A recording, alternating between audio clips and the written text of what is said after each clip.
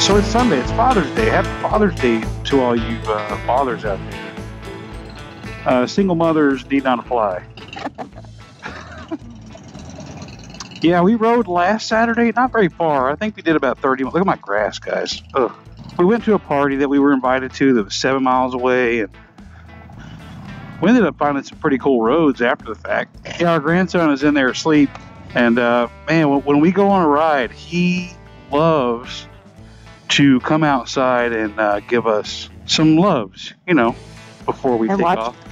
And watch us right away. And watch us right away. Well, he's still asleep, and I have a feeling that us starting our bikes back there would have woken him up. And buddy, if we rode off without letting him say goodbye, he's going to be pissed. And our 18-year-old son is watching him, so he has to deal with it. They better him than me, really. No, I feel bad for him because, you know, it's the little things like that that the little guy loves, you know. No, we haven't ridden all week. You know, I was, in case you guys haven't caught on, I don't work at the dealership anymore. That was short-lived, a little over 2 months. I've been applying for some positions at a particular spot for, gosh, months and months. And I had, you know, several interviews throughout the course of these months, and it felt like something was going to come through, and it never did. That's why I took the job at the Harley shop. And then finally one day, man, like right the day after my birthday, they're like, hey, congratulations, you win a job. So I promptly resigned from Harley. I did not give a notice. Anyway, I used to be the kind of person that always gave a notice. You know, I felt bad. And I kind of felt bad this time, but we're kind of in an age, especially since COVID, I think, when employers really showed you how valuable you were to them, that I'm looking out for me. Sorry. You know, when I got fired from that property management job back in January 2023, you know, they didn't give me no 2-week notice. You know what I'm saying? So it's like, I'm bettering my life. Bye. But anyway, I said all that to say that I was riding a lot of days to work, and we had Wednesday night bike nights, which wasn't a long ride, but it was a ride that the two of us would do together at least once a week. And now that I have this job, it's a couple miles away from that. It ain't far. It's not even worth starting to bike up for, honestly. And two, I have to dress nice. Can you imagine your old uncle dressed nice? Actually, matching, yeah. She can't believe that. Anyway, I don't know. I used to work at a bank years ago, back when I owned my Sportster, and that was like my primary mode of transportation. And sometimes I would ride that thing to work, and my pants would burn on the exhaust. So I don't want to risk that, you know what I'm saying? And our grandson started football last week, so we already missed a bike night. We're probably going to miss bike nights all the way through July. You know, and yesterday, this video is probably going to come out after the carb rebuild on the Dyna. You know, yesterday I spent most of the day messing with that, and then we did a little family night. So, yeah, today we're going to go ride, and I don't know, we just kind of been dicking around. It's already 2:30. Hey, I wonder how many horsepower that thing's got. You know what I heard? I heard horses have like 7 to 14 horsepower. Mama is not impressed by that little statistic. Oh, look, there's another one. Oh, this is the slowest joust ever. Holy shit, man. Anyway, so what are we doing today? Besides just kind of talking nonsense. We're going to head up to our spot again. On the video where I got the oil shit done, man, anyway, on the Dyna, I say done with an asterisk next to it. The old Glenwood Tavern up here, and the taco truck was there that day, so we had tacos and beer. And I'm going to say that every weekend since we discovered that thing existed, we've been up here. So we're going to do a little bit more of a ride today, I think. Who knows what happens when we get up here and get settled in, but we're definitely going to go have some tacos. Yard still needs to be cut, but I can't. I actually ordered, priorities, right? I ordered my carburetor rebuild kit and a big preventative maintenance kit for my lawnmower. and they both came in at the same time. Knowing that my yard needs to be cut like every week in the summer in Florida, surely I would have fixed that before I worked on the motorcycle, right? I almost said fuck it to riding today and worked on that this afternoon, but I don't know. I want some two-wheel therapy, you know what I'm saying?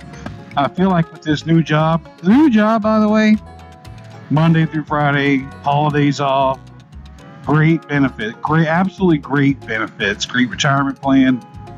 PTO policy is very generous. I am in the process of selling my pressure washing equipment, so basically the video that I made like 2 months ago about what I'm doing now, throw in the trash.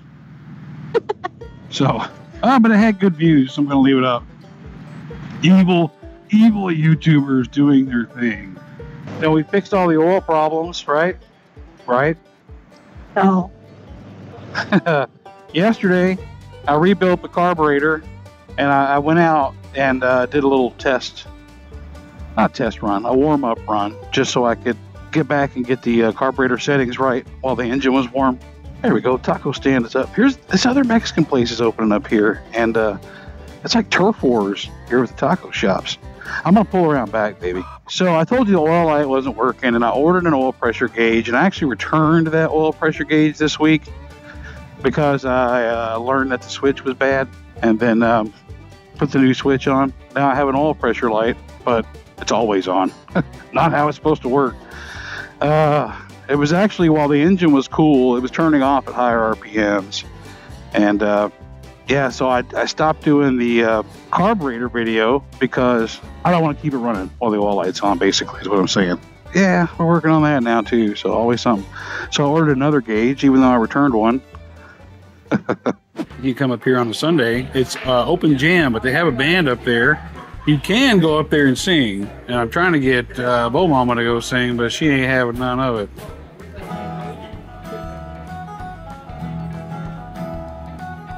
Lots of old classics they do up here. Here's the Glenwood. Yeah. Love this place. All right, a trip to the Glenwood on a Sunday afternoon wouldn't be the same without getting the best tacos in the area. If you are in the area or come through on a Friday, Saturday, or Sunday, you have to come by the old Glenwood Tavern. Huh? And if the taco truck is still here, I guess there's some disputes going on with the people who rented the place next door. Get some tacos here. Since we moved from Arizona, these are the best tacos that we have found. I think that's the shortest visit we've ever had here. I think so too. Huh?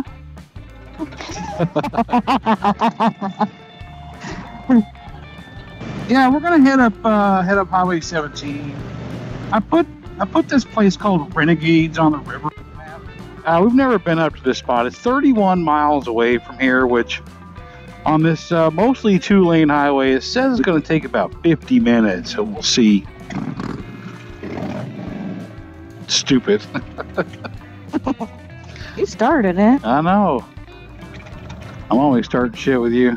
Yeah, so back to the Dyna, and we're going to have some upcoming videos, obviously, on that.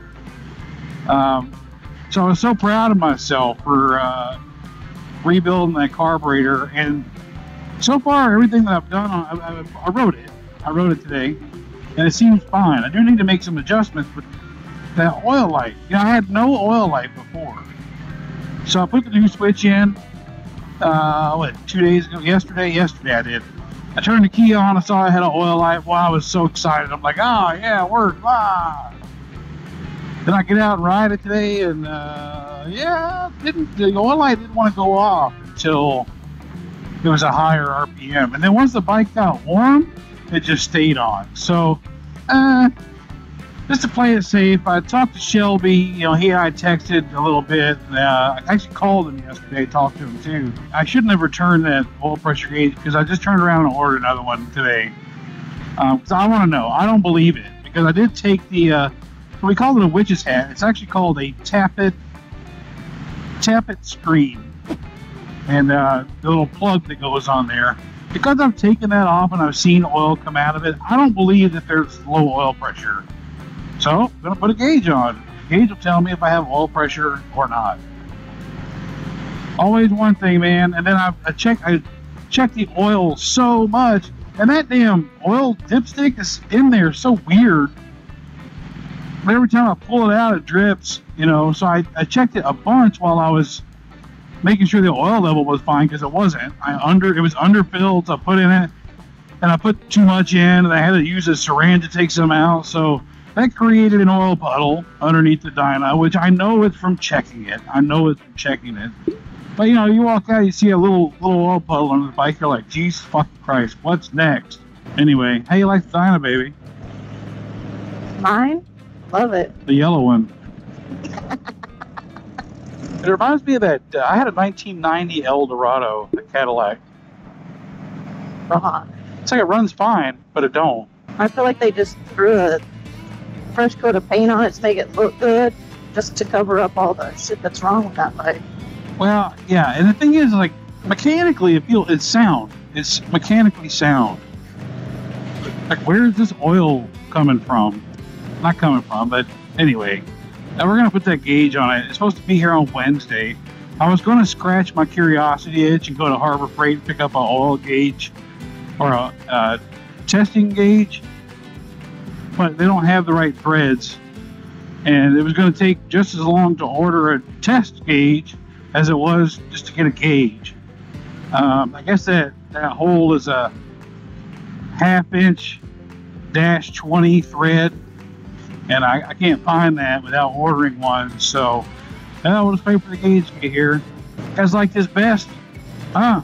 I know you like it. You guys saw my commercial, my ad that I made, like a 2.5 minute ad for First MFG. I like this best. At first I wasn't sure, because it is shorter than best that I'm used to. But now that I'm riding more in it, because it doesn't go down as far, it doesn't bunch up. So if you want a vest like this one, or shit, anything off of their website at all, jackets, vests, gloves, pants, shirts, whatever, hats, use my code Uncle Bogator at checkout. 25% off. That's a big discount. I mean, yeah, I'm trying to sell you something. I am. But honestly, like, all the companies that I've done things for, they offer like 10% or 15% off. 25% off is pretty big. Baby, would you agree that 25% off is pretty big? It's pretty big, yes. You know what else is pretty big? My head. All right, see you guys down the road. Now this is the red carpet treatment right here. A lot of places have bike-only parking, but not covered bike parking. It took a little bit to get up here, but Bo Mama and I both think that we're gonna dig this place. You guys have seen the River's Edge over in Tampa quite a bit, whether it's been me and the boys or Shade Tree and the boys. This is similar, except instead of being on the Alafaya River, we're on the St. John's River. So this is the bar you come to when you're loading up your boat, and you want to get shit-faced before you get out there around all the other shit-faced boaters. Yeah, so we're used to ordering buckets, and everywhere in DeLand, there are 5 beers per bucket, and this one's 6. So Bo Mama's got a lot of drinking to do to make this thing work. So as much as this place reminds me of the River's Edge, I'm going to say that this one's a little bit more high class. They're both next to trailer park. This is like if the River's Edge could pay their rent. You know what I mean? This is like River's Edge if they had health and dental insurance. Okay, this is grown up River's Edge. This is really nice, actually. Man, if you ain't singing "Proud to be an American" standing in front of an American flag at a backcountry Florida bar, I don't even know what the hell you're doing with your life. You know what I'm saying? Hell yeah, baby. We already had Toby Keith. We've had a little Lee Greenwood. You know what I'm saying? I feel like we got to come up here like on a Saturday or something, because I definitely don't want to be out too late tonight. I'm trying to be responsible. All right, fam, that's going to wrap this video up. I did not intend for this video to take 2 weeks to come out, or 3 weeks, or however long since I recorded, but man, once again, your old uncle's been down for the count all week long. A week ago today, I sat down to edit this video, got hit with a fever, and you can hear my voice is trying to come back from that. But yeah, we got some upcoming work to do on the Dyna, more than I bargained for, I think. Definitely going to look at replacing the oil pump, and since I had to run it for about 5-6 miles without any oil pressure, I may have to even do some top end work. Never done that kind of stuff before, but hey, we'll see. I've already got another video set to start editing soon where I do kind of dig into the Dyna a little bit, so you can at least see where I'm at with the process. I haven't made any progress since that. That was like a week and a half ago. Yes, I appreciate you coming along for this video and all videos. And until next time, see you later.